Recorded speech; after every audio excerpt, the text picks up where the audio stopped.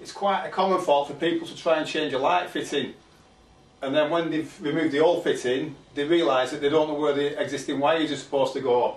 So you've got a major problem then, because your lights further down the circuit will not work. So you need to get that light working again, so it needs wiring up correctly. So I'm going to show you how to determine which is the switched live, which is the wire that you need to identify to get this circuit working again. Once you've done that, it is pretty straightforward.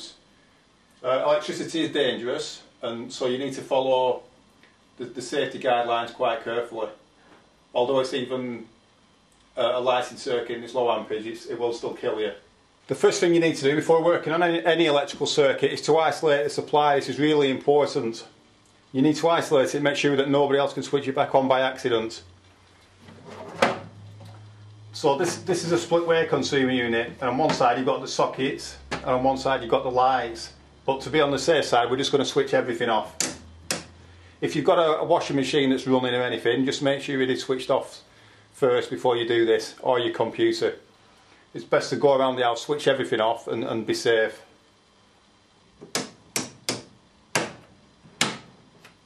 That's the main switch, so everything is now isolated, the electric's completely off. So it's now safe to work on the circuit. It's quite easy to explain this because the wires aren't covered here, because I've just rigged this setup up to explain it to you. So that's the circuit wire that goes into the ceiling rows, and then that continues into the next light fitting. Now you can have quite a few of these on the same circuit breaker, up to a maximum of 1200 watts. So normally you'd have one circuit breaker for the upstairs lights in your house and one circuit breaker for the downstairs lights in your house. If you take a light fitting off and can't get it back on again to work properly, all your upstairs lights will probably not work, or all your downstairs ones. Or if it's in the mid circuit, you may get a couple that won't work properly. So you need to know how to wire up a ceiling rows, and it's really not that difficult once you know what you're doing. And this wire here is what we call the switch wire, and that just goes to the switch. So you have a live wire going down to the switch, and then it returns back up to the ceiling rows, and that's what's called the switch live wire. So it is quite simple, and I'm going to show you now how to find the switch live wire using a domestic test meter. This is my test meter. It's only a cheap one, but it does the job. You can spend a few £100 on one of these, but for domestic use you only really need a cheap one like this. What we're looking for is, we need ohms to measure resistance, and I also put it on the bleep test so that you know when you've got the correct wires. So if we touch those two together now, there should be no resistance there and the tester will bleep. So now we're just going to test the wires and find the switch live wires. Now you can see here that you've got 3 brown wires and 3 blue wires. It's easy to see here what the wire is actually doing, but if you imagine that being in a ceiling and those wires are sticking out of a piece of plasterboard, you haven't got a clue what the wires are doing. So that's why we need the test meter. So what we're going to do is we're just going to choose a cable like that, and we're going to put one crocodile clip on one wire from that cable and one on the other from the same cable. And the tester switched to bleep now, so there's no continuity there, else the tester would have bleeped. So if we flick the switch, there's nothing.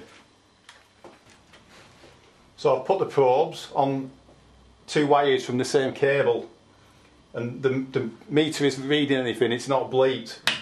And when I flick the switch, nothing happens. So we know that those 2 are part of the circuit wires, and they aren't the switched live wires that we're actually after.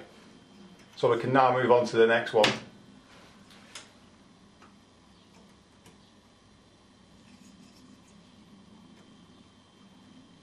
There again, I've chosen 2 wires from the same cable. When you flick the switch, nothing happens.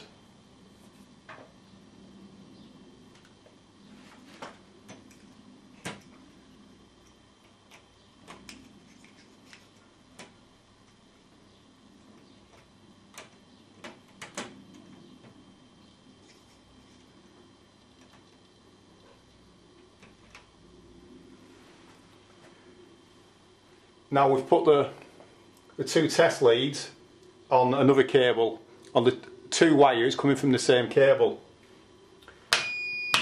When you flip the switch,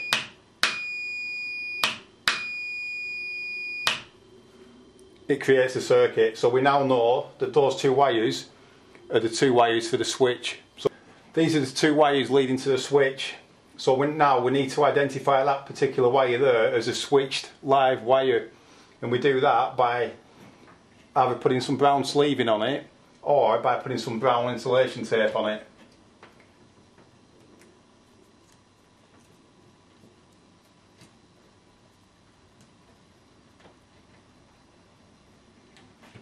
We now know that that is the switched live wire, and now it's really easy to wire this lighting circuit back up and get it working again.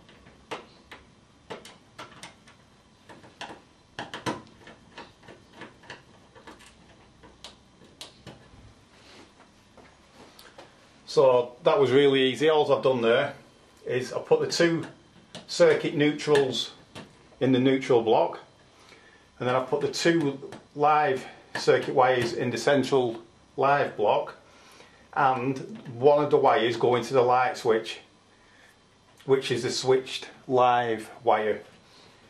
And the electricity travels down there to the switch. When you press the switch, it goes back up and energizes that side. That is the switched live wire.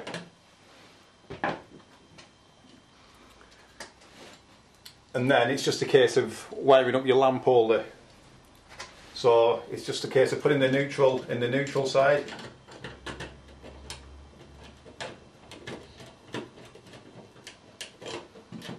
And then the live in the switched live side.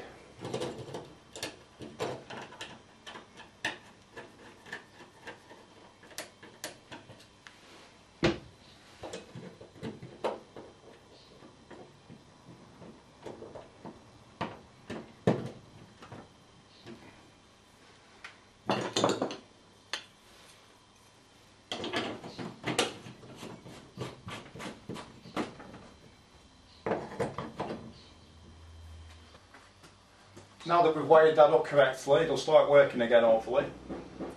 So now what you need to do is turn the electric back on.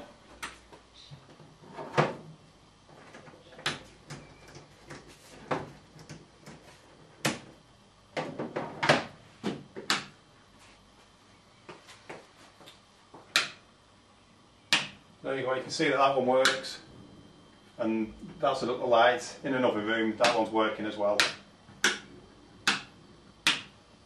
So that's how to sort out a ceiling rose when you're taking your light down and your wires are mixed up, if the live wire's not been identified.